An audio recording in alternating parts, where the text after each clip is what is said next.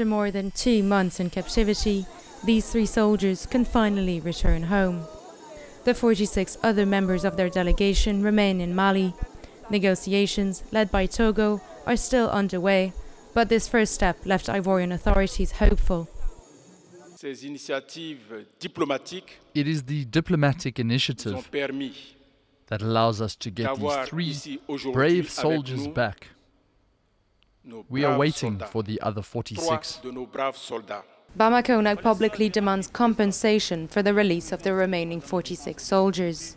Mali wants the extradition of political figures living in Ivory Coast, notably Karim Keita, son of the former president Ibrahim Boubacar Keita, former Prime Minister Boubou Cissé, and former Minister Tieman Hubert Koulibaly. All of them are under an international warrant of arrest. Their terms are unlikely to sit well with Ivorian authorities. It's quite difficult to believe that Côte d'Ivoire is going to deliver Malian political refugees, because Côte d'Ivoire defines itself as the country of hospitality, and there is no tradition of delivering this kind of policy to states without the guarantee they'll get a fair trial. Ivorian authorities now say that Mali is taking the 46 soldiers hostage.